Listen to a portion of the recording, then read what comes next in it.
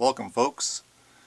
What I have for you today and further down the line with following videos is everything that I know about the HEI or High Energy Ignition Distributor that General Motors made starting around 1975, give or take a year, and up until the point where they started adding in computer controls to these things, and then on to fuel injection they went, and more or less got rid of the distributor, and it kind of became a dinosaur from that point onwards. So what this one is going to, or should I say what I'm going to be showing you, is using this particular HEI distributor.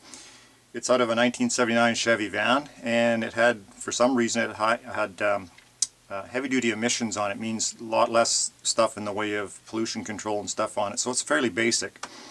Excuse me, like I was saying before, it doesn't have any pollution control stuff or any computer stuff on it. It's purely mechanical, and with some electronics in it as well. And I'll be breaking that down piece by piece during each of the following videos, and try to kind of keep it in a pinpoint fashion, if you will, to try to clarify what's going on with these things, to try to maybe avoid some confusion and make it easier to learn about.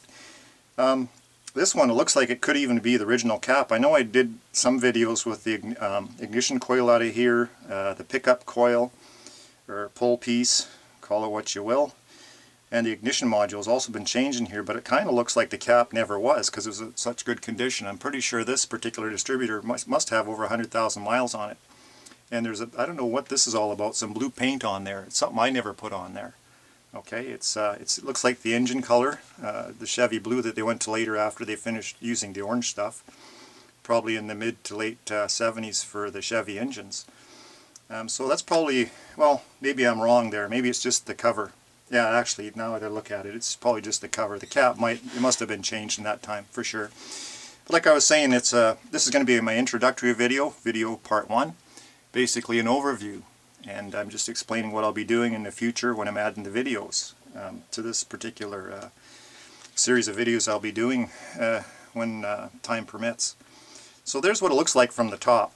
Okay, you got a vacuum advance canister here and a big distributor cap to contain all that high voltage that these things are capable of putting out. And what I'll do is I'll take it out of my little fixture here. I've got a excuse me, a drill press vise with a piece of heavy metal tubing in there that I put the drive gear extension on, if you will, and I'll just move this out of the way, and just a brief showing of what's going on here. I might have to do it a little bit backwards to where it is.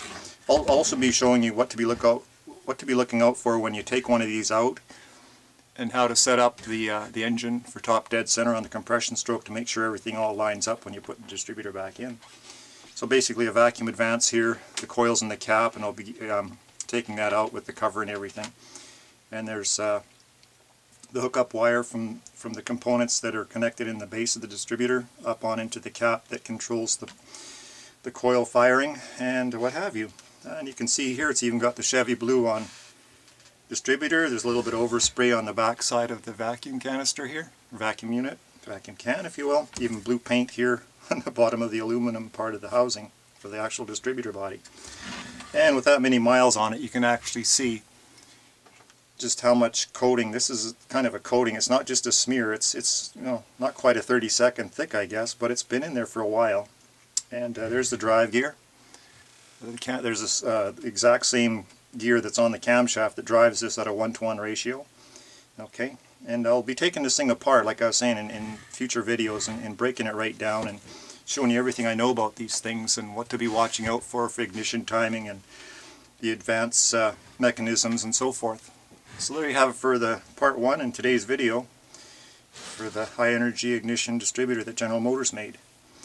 And we're going to call it HEI for short, just like everybody else out there and on the internet and everywhere else that uses these things. Just remember the letters rather, HEI. So there you have it, folks. The introductory video for the series that this particular video is just starting with part 1. There you have it. Till next time, have yourself a nice day, and bye for now.